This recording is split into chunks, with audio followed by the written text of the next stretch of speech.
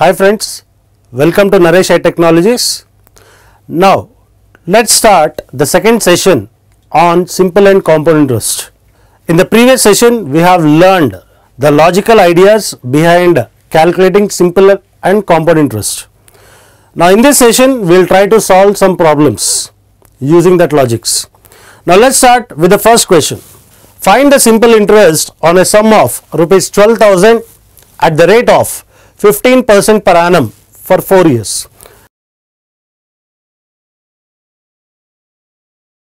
Now it's a very simple problem. You can solve this problem by using a formula also. Let's try to solve this problem by using a formula initially, and later on let's try to solve it without using a formula. Now when it comes to formula, I need to find out the simple interest. So the formula for simple interest is PTR by 100.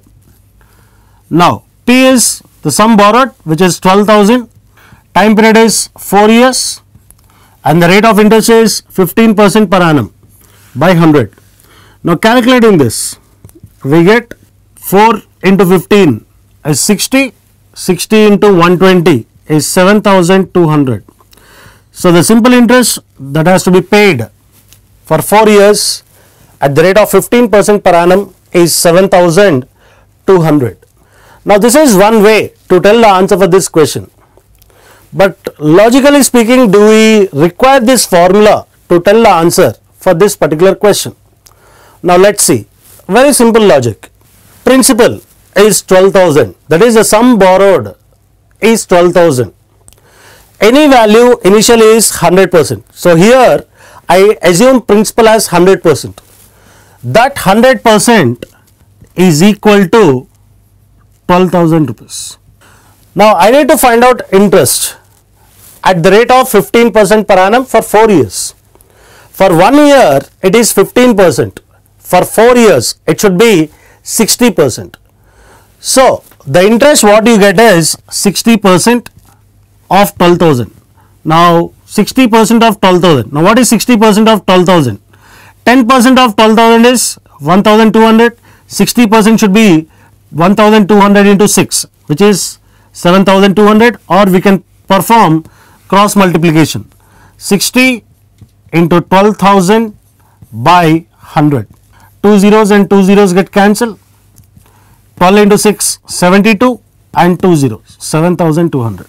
Now this is one method to tell the answer for this question. Now let's take one more problem. Now the second question. Find the amount to be paid on a sum of rupees 15,000 at the rate of 8% per annum for 5 years if the interest is calculated in simple interest.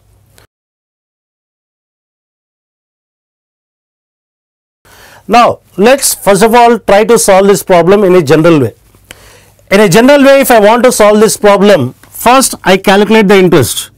Now simple interest is PTR by 100.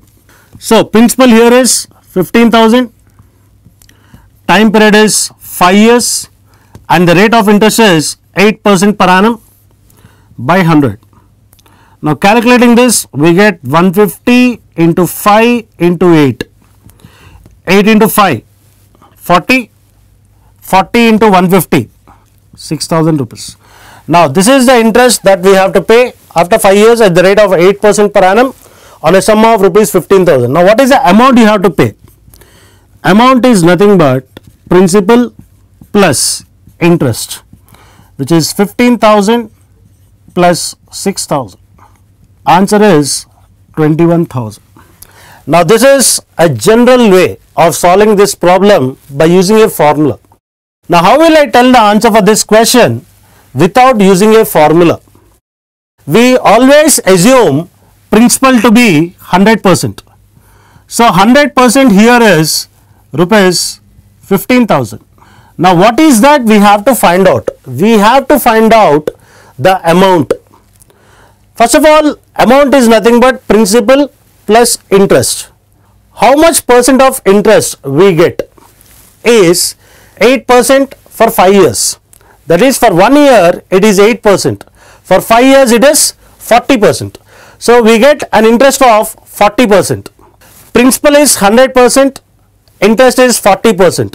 So definitely amount should be 140%. So my simple calculation is, if principal is 100%, which is 15,000, 140% is how much? 140 into 15,000 by 100. Calculating this, 14 into 15 is 210 and 2 zeros. So the amount to be paid is 21,000. Simple way of calculating the amount without using the formula. Now let's go for the next problem. Now let's start the third problem. A certain sum of money borrowed at the rate of 12% per annum in SI, that is in simple interest, for 3 years amounts to rupees 68,000. Find the sum.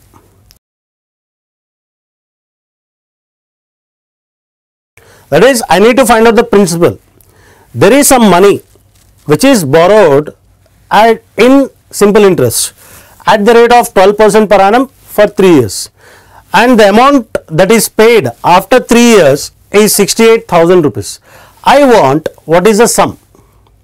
Now generally how to solve this problem? By using a formula. If I use a formula for this, amount is nothing but principal plus interest, which is principal plus interest is nothing but PTR by 100. Now this is a formula for simple interest. Now if I take out P common, it's 1 plus TR by 100. This is the formula for amount. Now if I want principal, principal will be nothing but amount by 1 plus TR by 100. Now calculating this, definitely we should get the answer. Now let's see what is the answer. Principal is, amount is 68,000 by 1 plus time period is 3 years and the rate of interest is 12%. 3 into 12 by 100. So 68,000 by, if I take out LCM, it's 100, and 100 plus 36, 136. So 68,000 into 100 by 136. Now calculating this, we should get the answer. Now 136 5 is 680. So answer is 50,000. So the principal here is 50,000. Now this is a method in which we can solve this problem by using this formula, but you can see a very lengthy way of solving this problem. Now how to answer this question in one step, in a single step. Now let's see that method. Now in this chapter we have to assume principal is 100%.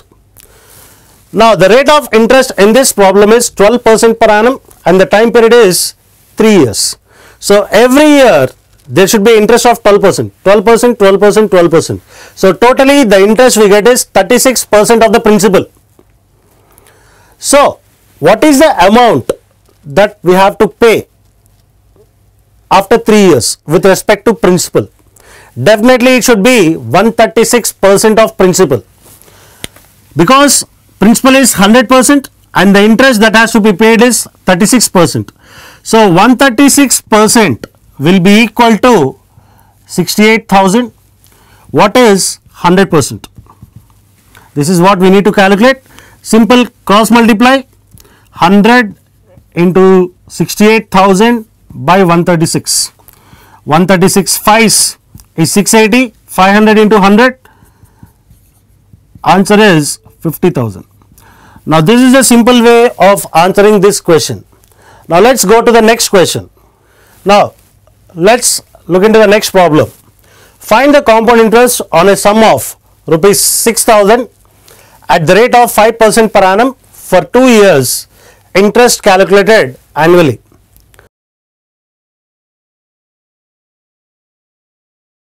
Now we know that directly we cannot find out the compound interest.